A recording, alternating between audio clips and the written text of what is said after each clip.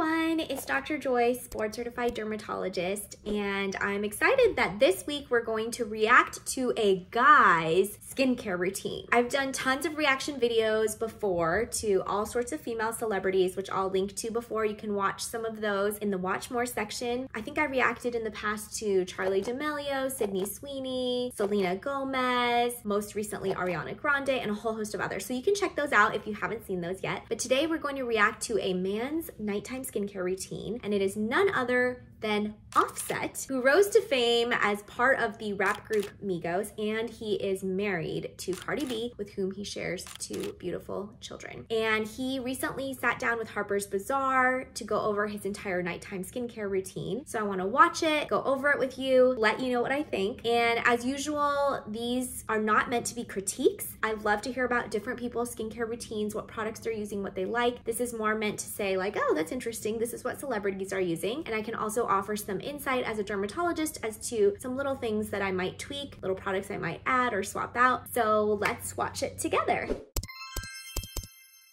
What's up, Harper's Bazaar? This Offset. You ready to go to bed with me? First off, before I go to bed, I have oily skin, so I want to make sure I get all the oil out. So what I do is I get my Stridex pad, alcohol free because I got sensitive skin, so I break out with like harsh alcohol. You take one pad out, look yourself in the eyes, get on top of the nose first. My mom put me on these too. She put me on these in high school. You know, you're going through little puberty, getting little bumps here on your forehead and stuff like that. Okay, so off the bat, Offset tells us that he has oily, possibly acne-prone skin. He doesn't mention the acne, but he said back in high school, when his mom recommended him these Stridex pads, he was struggling with some bumpiness on his skin. So from the beginning, I don't know whether he's already cleansed his face or not, but the first thing I would say as a dermatologist is, especially if you have oily skin, I would definitely use a cleanser to remove all of that oil, dirt, grime, sweat off of your face after a long day of work. You know, him being in the recording studio, rapping, performing, doing everything he needs to do, running after 2 kids, he would benefit from a good cleanse. So I'll go over 2 cleansers that I really like for oily, acne-prone skin. The first is the Cerave Foaming Facial Cleanser. This comes out as a gel, but then as you're using it on your face and as you're lathering it on, it becomes more of a bubbly, foamy cleanser. And it does a really good job of getting rid of the oils without leaving your face feeling really dry, you know, prone to wrinkly and like stretched really tightly. It also contains a blend of niacinamide, which is an antioxidant. It's good for acne-prone skin. Hyaluronic acid to help hydrate a little bit, as well as its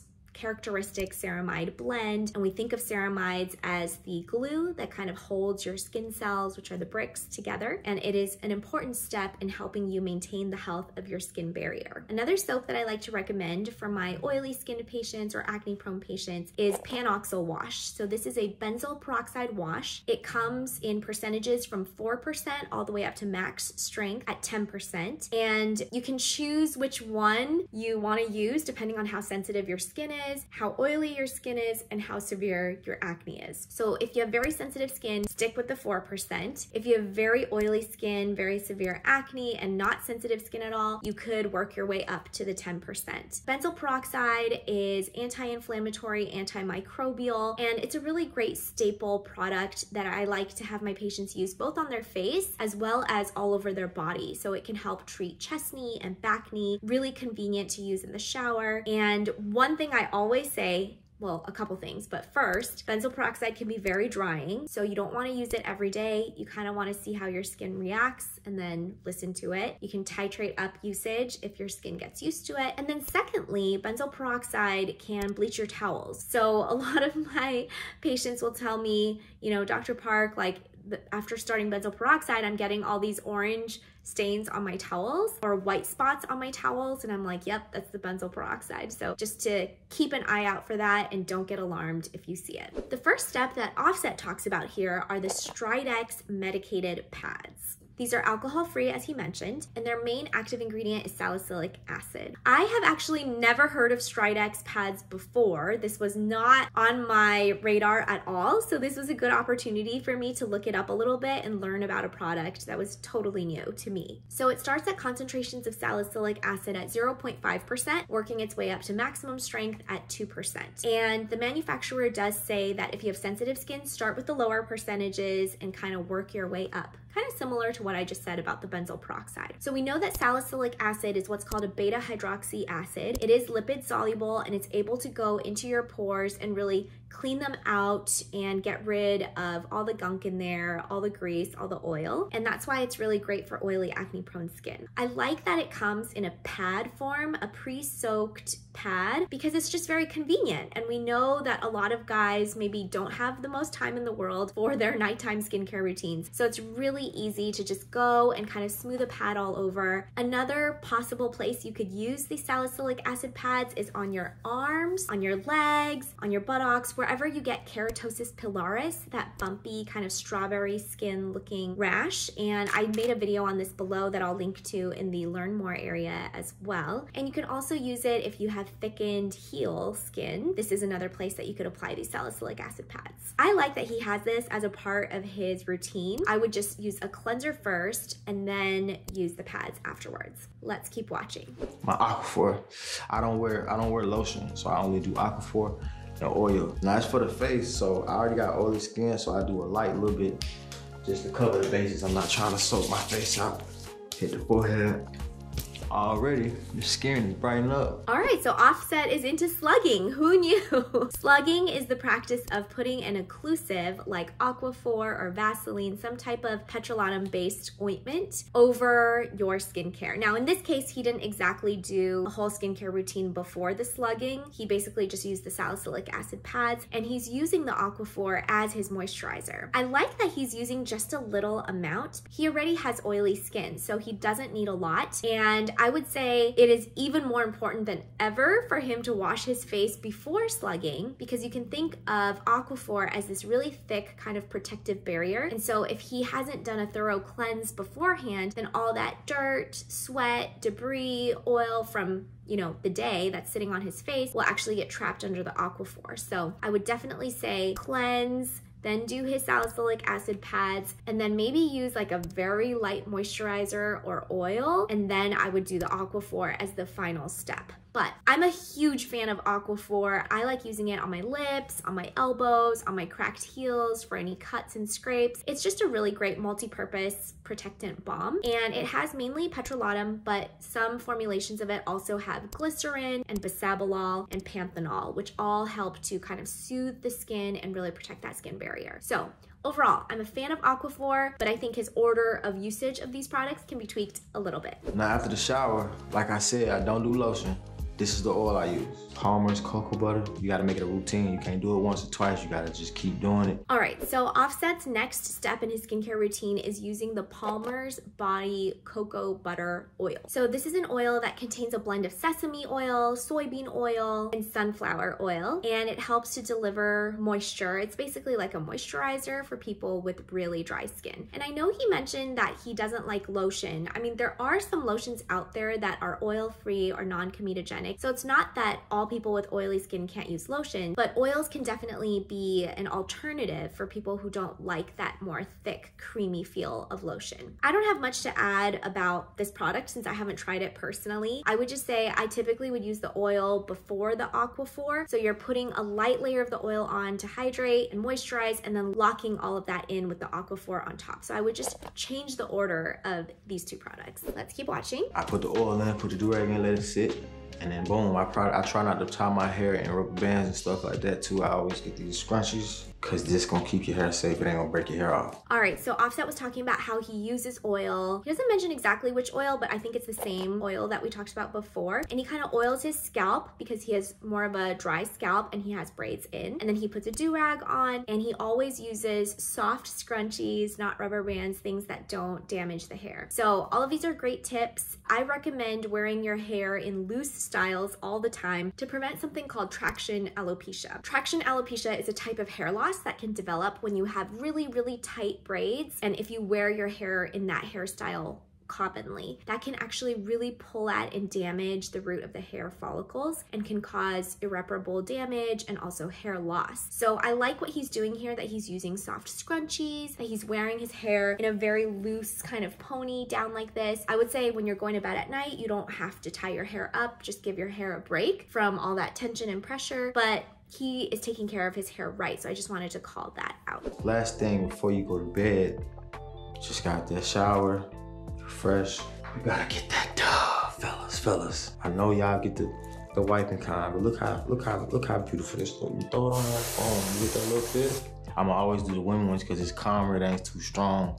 I don't like my deodorant like busting through the... All right, so Offset is a big fan of Dove spray deodorant, specifically the women's version, because he thinks that the scent is less overpowering than the men's. So the one that he's using is the Dove Dry Care Deodorant Antiperspirant. It has the dark blue cap. The main active ingredient in this one is 20.2% aluminum chlorohydrate. First of all, Offset is doing it completely right in that he's applying the antiperspirant at night. That's actually key to how the antiperspirant works. So antiperspirants work because the aluminum forms little plugs in your sweat ducts in your armpits where you spray it, and that blocks the sweat glands basically so that you cannot form more sweat and therefore you won't be as malodorous.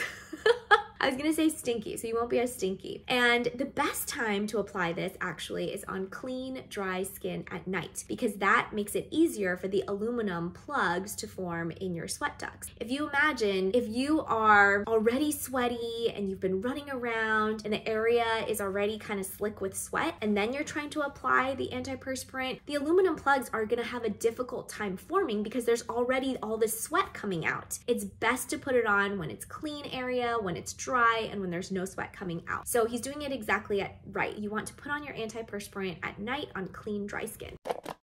I also want to take this opportunity to briefly address a common myth that is floating around on social media and what I think is misinformation. Aluminum has long been demonized as an ingredient in antiperspirants because people think that it's linked to causing breast cancer, and that's simply not true. And if we look back at where this original claim came from, it actually originated from a chain letter that was being circulated and forwarded without much thought in the 90s. This chain letter alleges two reasons why aluminum is tied to and causes breast cancer. The first is that it says that because the aluminum is blocking the sweat ducts, you're unable to sweat and get rid of toxins. No.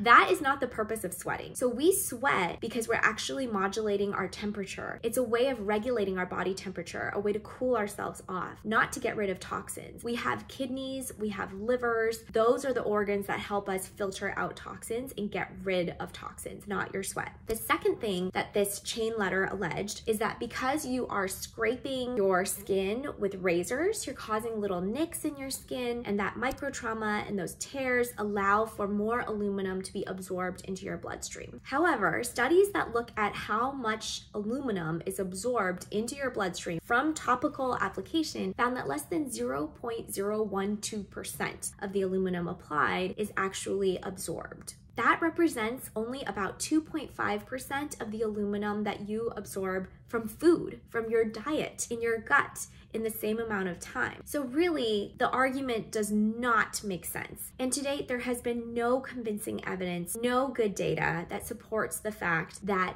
aluminum causes breast cancer. In fact, some studies looked at the concentration of aluminum in different areas of the breast tissue, whether it's normal breast tissue or whether it's tissue with breast cancer. And the study found that there was no significant difference in aluminum concentration between cancerous breast tissue and normal breast tissue. Now, if aluminum were the causal ingredient for breast cancer, you would expect there to be higher aluminum in the cancerous breast tissue, but that simply was not the case. So you might be thinking, Dr. Park, what about natural deodorants? Well, I may be biased, but I do see a number of patients who come in with allergic reactions to the ingredients in natural deodorants. Because natural deodorants don't contain aluminum, they work mainly by using heavy masking fragrances to hide your body's stinky sweat smell. They use ingredients like essential oils, bergamot, sandalwood, and while that can be fine and dandy for people who don't have sensitive skin and who don't have an allergic reaction to fragrances, a lot of people can develop irritation and sensitivity and allergic rashes from these fragrances. And I've seen a whole host of reactions to essential oils in natural deodorants that really have caused an issue. So I'm not saying that you can't use natural deodorants. I just say proceed proceed with caution, especially if you are sensitive to fragrances or if you have sensitive skin in the first place. The underarm area is a more sensitive area. It's a place that you're sweating. It's also a place that's usually covered. There's a lot of friction over it just from clothing or you rubbing your arm against that area. And so it is more prone to irritation to begin with. And so when you throw on top of that more irritating, potentially irritating substances, that could be a recipe for disaster. Okay, let's finish up the rest of his routine. Fellas, it's okay to go sit in the shop, get your nails done. That's a clean thing to do. Get your feet done too, fellas. You can't hide the creatures up under them socks forever. You gotta, if you go get your nails done, I promise you it'll look better than it did before. So that's my routine. So he also talks about getting his nails done, both manicures and pedicures. And while I think, you know, you don't have to necessarily go to the salon, I certainly don't because I have a really weird phobia to nail filing, so I avoid all nail salons. But men or women should feel comfortable being able to go to the nail salon to get their nails trimmed, get all the gunk removed from it, get it really cleaned, you know, have it look nice. Just make sure you're going to a reputable place where they sterilize their tools really well. And on that note too, don't let anybody touch your cuticles. I know at nail salons, they love to rip off the cuticle here. You know, pushing it back is fine, but definitely no cutting, ripping, tearing, even, you know, trimming it really hard because that skin flap exists there for a reason. It exists there to act as a protective barrier to prevent microbes from sliding underneath the proximal nail fold and causing infections and inflammation. So don't let anyone touch your cuticles. Last but not least, one small addition I would make to Offset's nighttime skincare routine, aside from the cleansers, is to add a retinol or a retinoid. Since he has oily skin, I don't know if he gets acne or not, a retinol or a retinoid is a great vitamin A cream that can help cut down on some of that oil and help to exfoliate. And he can alternate this with his Stridex acne pads. So that was Offset's nighttime skincare routine. Threw in a little bit of hair care, a little bit of body care too, which I love. Gave me a chance to talk about a lot of great topics. I love reacting to skincare routines. If you have any other ones you want me to react to, please link to them below. As usual, don't forget to hit like and hit that subscribe button because we have a lot more content coming out for you soon and I can't wait to share all of it with you guys. Thanks for watching. Until next time.